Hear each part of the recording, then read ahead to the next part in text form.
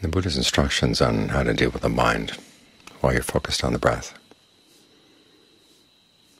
There are 4 steps. First is just to get sensitive to how your mind is right now. Are you feeling energized? De-energized? Was the work this afternoon so tiring that you're feeling down, or were you charged up by it? Or do you have some longer issues that weigh the mind down?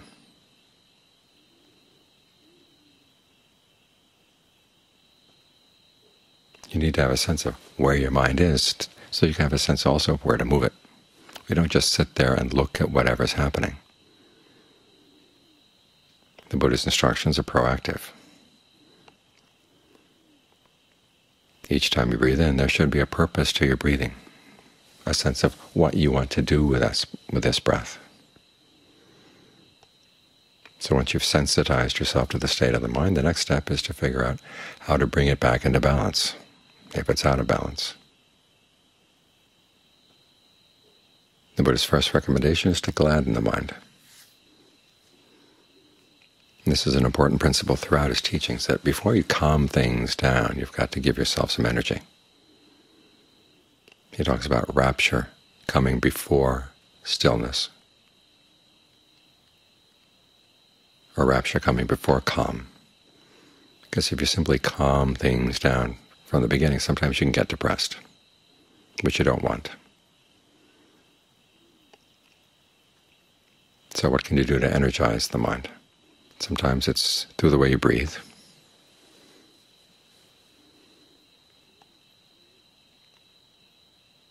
Try to breathe in a way that gives energy to the body, and that will help energize the mind. Other times, so it's simply by the way you think. If something in the events of the daily have gotten you down, well, think in other ways that pull you out of whatever that mindset is.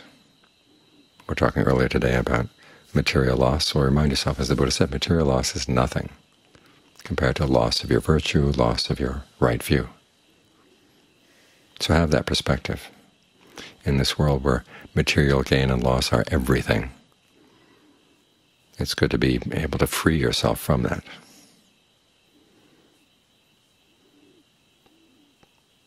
Or if there's some mistake you made in the course of the day that you feel bad about,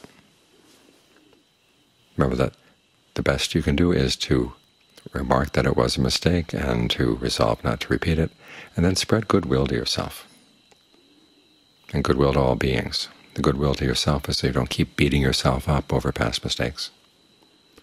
Goodwill to all beings is to remind yourself these are the people you want to help. These are the people you don't want to harm. Because if you get down on yourself, it's very easy to get down on other people. And then you wonder, why bother putting in the effort to take your happiness or their happiness seriously? So have some goodwill. So whatever it is that's got you down, think of ways of thinking around it to get you back up. You could think about recollection of the Sangha, all those stories in the Therigatha and Therigatha of monks and nuns who were almost suicidal, on the verge of committing suicide, and then they realized that this was not the way out. They came to their senses, and they were actually able to become arahants.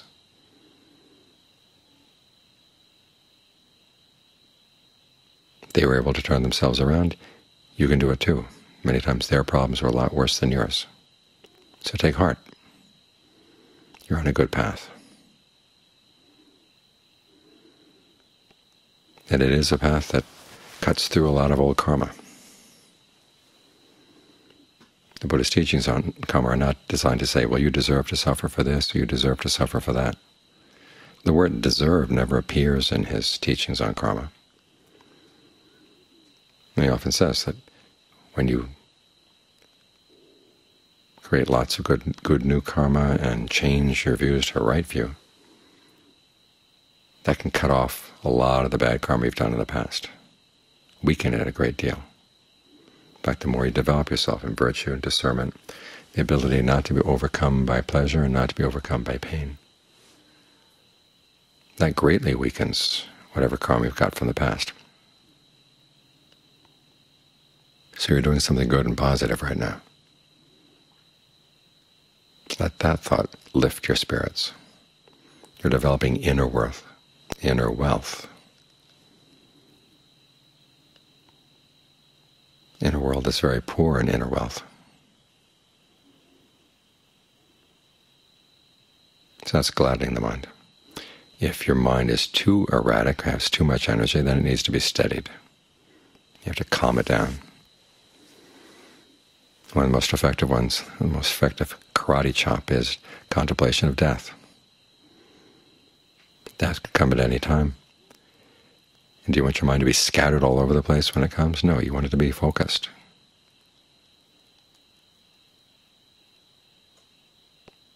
As for the things that you're all scattered about, the issues that you're thinking about, planning about, if death did come, all those thoughts and plans would be for nothing.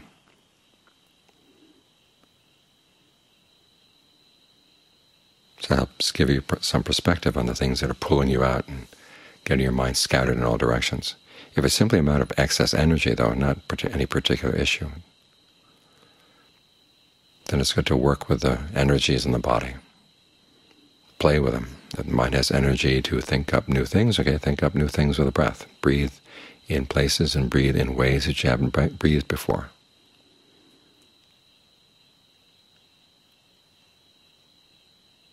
Breathe into the back. Breathe into the soles of your feet. Breathe into your hands. Think of the breath going down into the bones, into the spaces between your toes. Lots of different things you can do with the breath energy in the body. Think of the breath nourishing deep into the brain. That's because as long as you've got the energy to think about things that are useful. Think about things that will get you more grounded here in the present.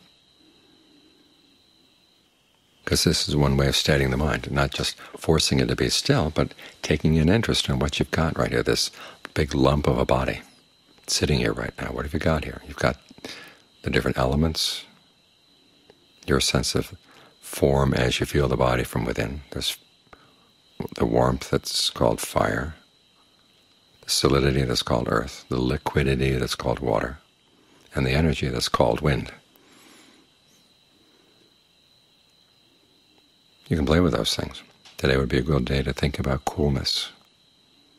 Which parts of the body feel cooler than others? Let yourself focus there. Let the mind focus there and hang out there. And think of that coolness spreading to the different parts of the body.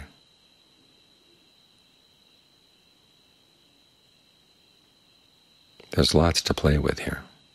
And in the playing around and using your excess energy, you get the mind steadier, get it more focused. And finally, there's releasing the mind. Whatever's weighing it down right now. And the weight here may be the weight of something depressing, or it may simply be the weight of greed, aversion, and delusion. See if you can lift that weight. Because release here means both temporary release and the greater release that comes at the end of the path. Well, you work first on the temporary release. To get the mind into concentration, you've got to release it from its unskillful mental qualities, release it from its fascination with sensual issues, sight, sound, smells, taste, tactile sensations. Any thoughts that come up dealing with any of those issues at all, just let them go, let them go. Once the mind's gotten to concentration, it's begun to settle down, then try to notice, is there any disturbance in your concentration? Can you smooth it out?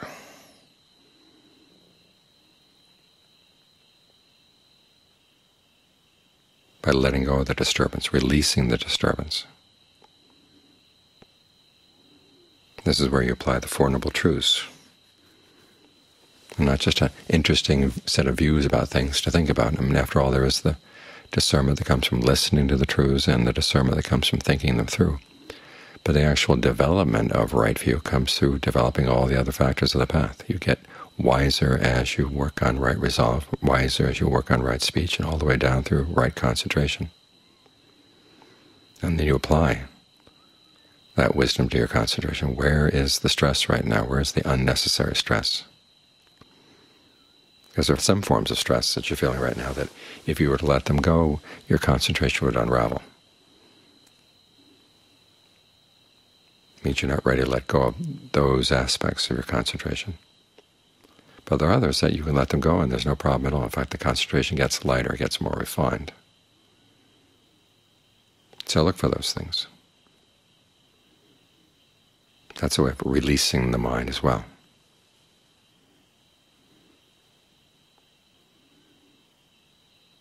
So each time you sit down, focus on your breath. Take stock of where your mind is, not just where it's focused, but also what its energy level is and what needs to be done to get the mind ready to be with the breath. And develop this centered but broad awareness that brings you into right concentration and helps all the other factors of the path to mature. Once you get sensitive to your mind in the course of the meditation, then it's a lot easier to get sensitive to it outside as well, and to learn how to use some of the same techniques. You find that the mind needs gladdening at any time of the day. Okay, there are ways of doing it, either with the breath or with the way you think. The mind needs steadying. Okay, you can do that any time of the day.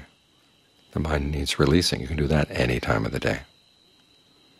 These skills you're developing as you're sitting here on the cushion, sitting here on the floor, are not just for sitting on the floor. They're for you to use whenever you need them. So at the end of the meditation, don't fold up your tools and put them away.